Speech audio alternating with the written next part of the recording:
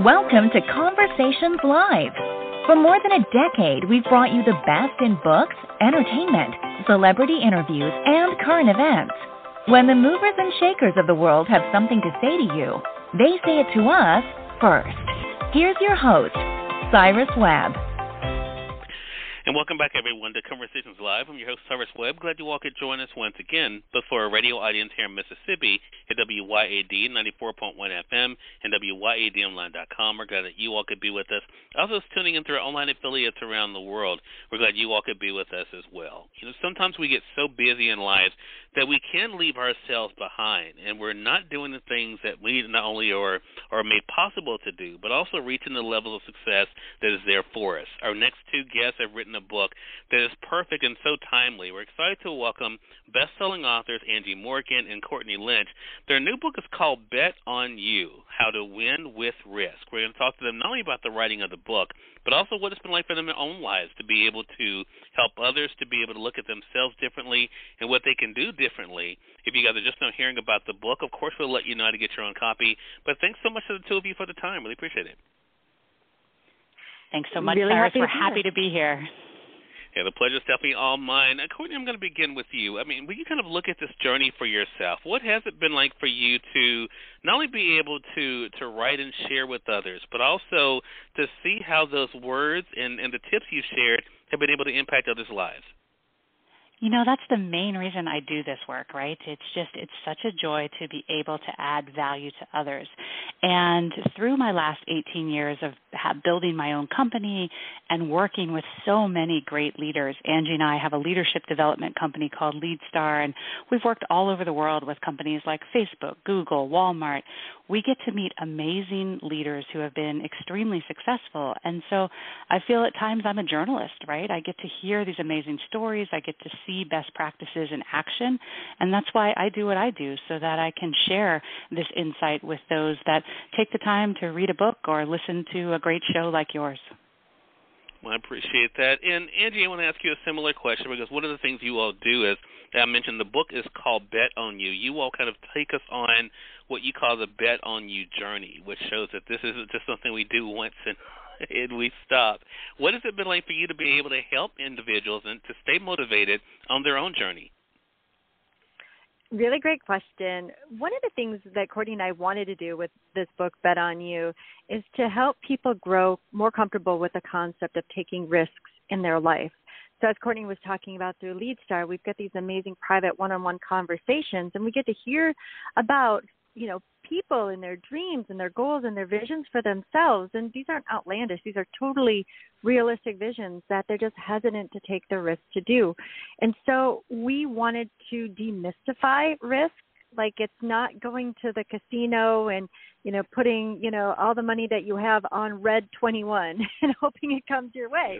It's not that. It's about incrementally taking steps to live the life that you have self-authored for yourself. And that's what's unique about this stage in our life, is that most of our dreams are a product of our perspective and experience.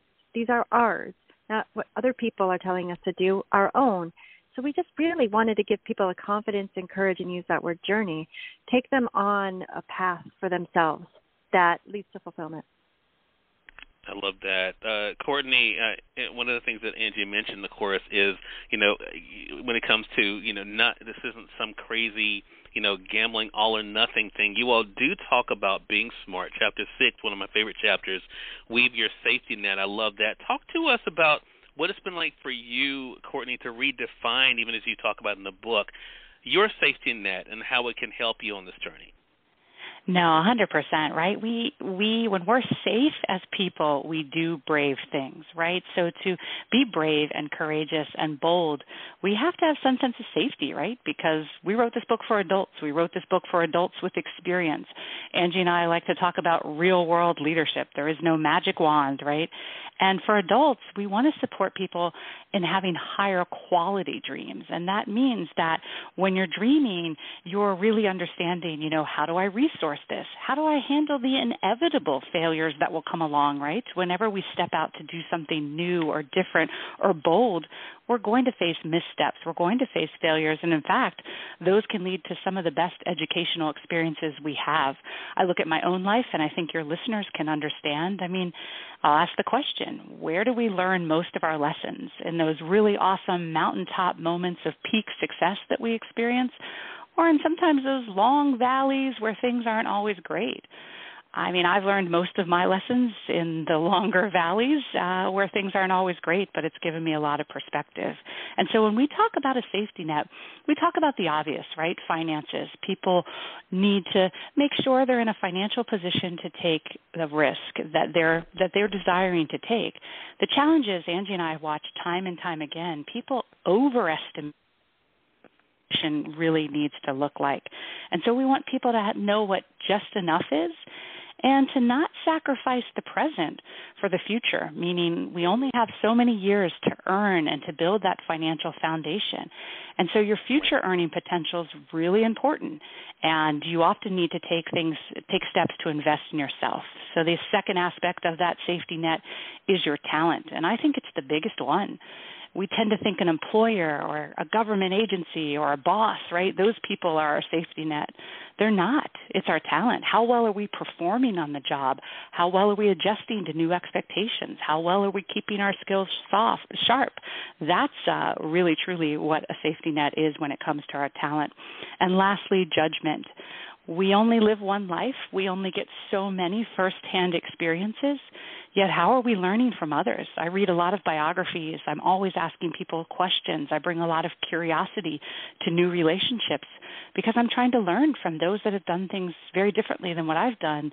And a lot of times the lessons I learned from others are very relevant to me 3 minutes in the future, 30 years into the future. I just don't know. But I work to improve my judgment by learning well from others. And I think this learning is definitely something, again, to go to what we were saying earlier, Angie, is something that is a process. I think one of the things you all talk about in the book that to me, and I've seen people do this too, is they forget there are more alphabets than A and B. You all do such a great job in illustrating this that, we do kind of put ourselves in a situation that if A and B don't work, we think it's over. What has that been like for you to help people to re-examine that, Angie, and to see that, sometimes they have to go to C and D or E and F to be able to get to where they want to go? So to your point, and precisely, that we have this binary thinking when it comes to decisions we make. So let's take a step back. What's a risk? A risk is a decision that leads you into uncertainty. That's it. And that's something we've always done before. I don't know, I know that right now people think about the risk they're contemplating as so much bigger than they actually are. It's really just a decision that's going to lead you into uncertainty. So it's not win or lose. It just sets you on a course. And yeah, we can't predict the future, but I would gamble on this, that some of the things that you thought you were going to do or set out to do, and they turned out to be something completely different, probably were the most memorable and wonderful things that happened in your life. I was talking to this with a friend the other day. At the beginning of 2021, my husband and I had this vision that we were going to open like a bar and a hot dog stand. We'd been to Key West, so too many margaritas and seeing people walking around with koozies. And we're like, oh, you could make more money if you sold hot dogs too. So anyway, but what it ended up to be 9 months later is that we bought a cafe and bakery. Better. It was more exciting. It fit our community so much. I live in northern Michigan. I don't live in Key West. It just fits our community better. So where we start and where we end is going to be different. It's not if this, then that. It's like, let's start going down a path. Let's see where this takes us. And you can surprise yourself by the results. I love that. And again, that is something all of us can take to heart. I want to say for those who are just tuning in, either on the radio side or online, you're listening to Conversations Live. We're excited to welcome Angie Morgan and Courtney Lynch to our program today. We're talking to them about their newest book that I think is so inspiring and will hopefully move you toward action. It's called Bet on You: How to Win with Risk. We're talking with them about what it's been like for them to use their platforms to be able to impact the lives of others. And impacting the lives of others, and I love the fact, too, that's one thing that you all have been able to consistently share that this is something that is so much bigger than just us. And I think, when I was reading this book and thinking about this conversation with the two of you, I thought about how great it is that you all continue to share your own story, share your own journey. In Chapter 3 of the book, Dream It, Own It, Take It, you all say this: success requires dreams, ownership, initiative, and action. Once you take action, you put yourself in a position to be better for yourself and, in turn, stronger for others. So, Angie, I want to begin with you, and then Courtney, I'll ask you a similar question. Angie, when did you realize that by embracing these principles, they would not only help you, but also help you to be able to inspire other people as well? Inevitably, when we change, the people around us change. We write a story in the book about a friend of mine. Her name is Katie Bertodato. She went back to college. It was a really risky decision for her. At the time, she had about $12 in her bank account. She was recently divorced. She had 2 young boys. She knew it was going to be a pretty significant sacrifice, but she persevered. She ended up being the graduation speaker at the University of Michigan's commencement. So where she started to where she ended was amazing. And inevitably, too, the people she has touched along the way, her children saw their mom persevere through this really, difficult time. They have more pride. They have more, self-expectation about their lives. The community who supported her, they were so encouraging and supportive. So we think that, again, that this isn't a risk. Other people will inevitably be impacted and probably your greatest cheerleaders, and you can inspire people from the choices that you're making along the way. I love that. Courtney, what about for yourself? When did you realize the ripple effect of this, by being able to apply these principles and doing the work yourself, how it could also impact the lives of others? I think it goes all the way back to where Angie and I met, and Angie and I had a pretty unique meeting spot. We were both in the United States Marine Corps, and we met in our very early days of training. And the Marine Corps really opened our eyes to the best way you can have impact is by being of service to other people, and really taught us by the numbers service-based leadership. And in that process of honing us and growing us into Marines, right, we were 2 kind of average girls out there, the girl next door, and we just decided to take a risk and make a big choice to join the Marine Corps. And through that training as Marines, they taught us that the stronger we become ourselves, the more, now I see it after writing Bet on You, right? The more we place bets on ourselves, the more we grow, and then we're stronger for everyone around us in our community and our families and the people that depend on us. And so I think that's been something that I really picked up from my time in uniform. And not only did I feel I was part of something bigger than myself when I was being of service, it was also personally very rewarding. And so I think that's one of the main reasons Angie and I have continued on in the work that we're doing. So many people out there have so many amazing talents, and so we help people really understand how to get the courage and confidence to take risks and to bet on themselves, and then to develop their ability to lead and to lead other people, to influence and inspire. And when you spend an ounce of time in those areas, all those years people have spent building their technical skills or their education or leveraging their great strengths, it just compounds the impact. I love that, and I also love the fact that this book is inspirational, but it also, I think, is practical. And one of the things that you all talk about doing in the book, Angie, is being able to visualize basically what your thing is. And all of our thing is going to be different, our idea of what success is for us. But you also encourage us in the book, which I love this point, we don't always, get encouraged to do this, is think about how you're going to deal with the bumps, how you're going to deal with the challenges. Angie, why is that important for us to do? Because as you say in the book, one thing is to not to be paralyzed by that, but think about how you could navigate basically the rocky terrain that can come. But why is that so important to do as we are visualizing? So we would be giving our readers a complete disservice if we didn't talk about our fears and talk about fails, because everyone's afraid of something, even the liars who say they're fearless are afraid of something. Yeah. And everyone fails. Angie and I know that very well. And everybody does fail. But, failure, like we call it learning. And so it's our fun way of saying that, wow, that didn't work out, but we're better from the experience. And so we write about it. We want people to know that, you enter into an experience and day one, it's exhilarating, it's exciting. You can pat yourself on the back and saying that I'm going to do it. But you do need to have a plan for what's it going to be like when you feel fear. How are you going to work through that? Who are you going to call? Who are you going to reach out to for support so you can get the mental preparation for handling some of those, valleys that Courtney was talking about. And failure, who are you going to, what's going to happen when things don't go your way? We talk a lot about visualization in the last chapter. We talked not just about the power of visualization to help, you realize your success. But we share a story about Billie Jean King and how she always used to think about the other side of the net. And what if she got a serve, or what if they got a shot in on hers and it didn't go her way? How do you shake it off? How do you get your head back in the game? And you see this too. Courtney and I are kind of sport dorks.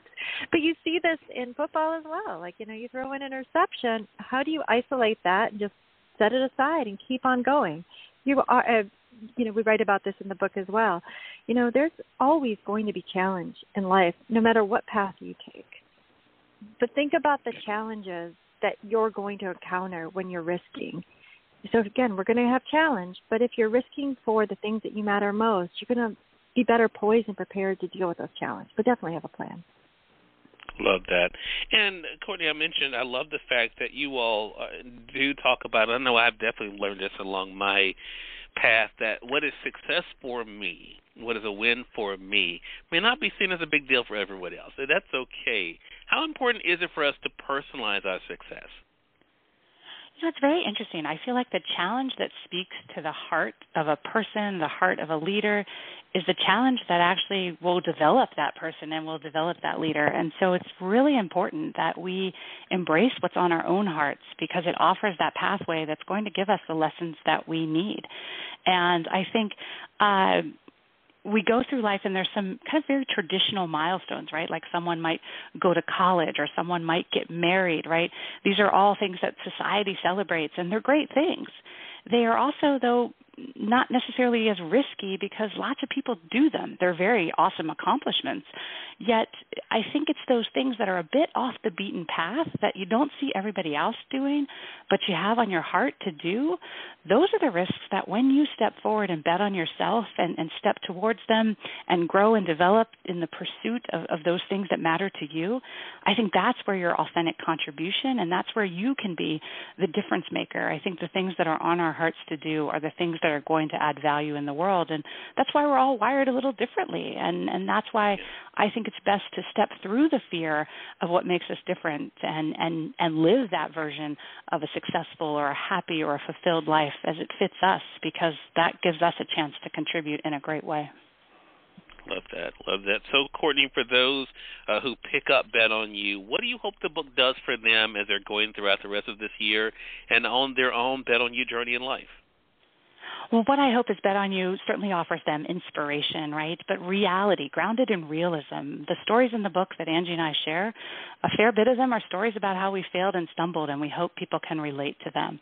We also hope they take advantage of the free online tool, because there's so much research that when adults organize what matters to them, right, and when they read through the book in every chapter, there's a chance to go online and build their own risk manifesto, something they can download. It's a beautiful PDF when they're done with it.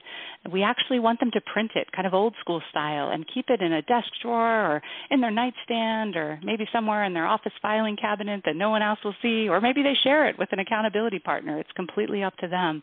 But we want them to put fingers to keyboard and also push their thinking around what's possible and connect in their heart to what they want to do to keep stepping to add value to their own lives and the people that count on them. So we hope Bet on You offers inspiration and then that very practical, hey, we've been through it and we've watched a lot of leaders go through these types of journeys. Here are the best practices, and here's what's not only possible for you, but probable for you if you take them into consideration. Great. And Angie, what about for yourself? What do you hope it does for the reader? I hope that they try something.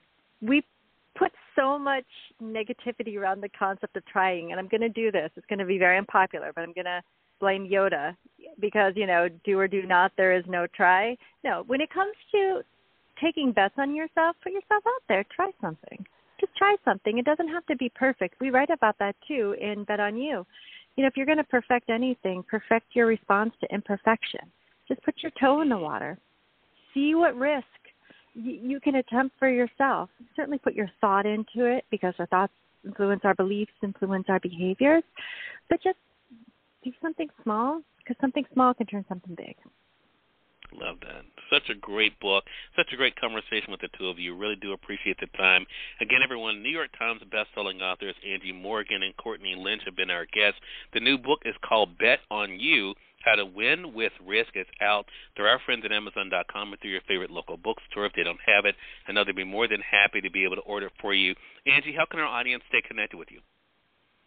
Yeah, if you go to leadstar.us, you can sign up for our Monday morning leadership moments. They are spam-free, just hopefully little bursts that can get you started off on the right leadership mindset on a Monday morning. All right. Well, thanks to the two of you again for writing this book, and thank you for the time. Really appreciate it. Thank you very much. It was great to be a part of the show. We really appreciate it. Thank you for the work you do that impacts so many.